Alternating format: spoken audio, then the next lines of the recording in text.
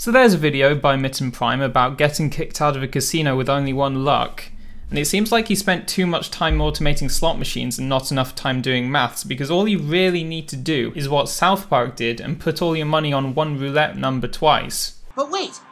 $350,000! That means if we won again, it would be $12.25 million! Oh, hell yeah, let it ride! Let it ride! And then obviously you can just keep reloading until you get it again. So to prove it, I made this guy after the unluckiest guy in Vegas. Yeah, I forgot he hadn't gone grey in that film. I got him to the tops, and ironically, I got really lucky because it only took 14 spins to get my first win.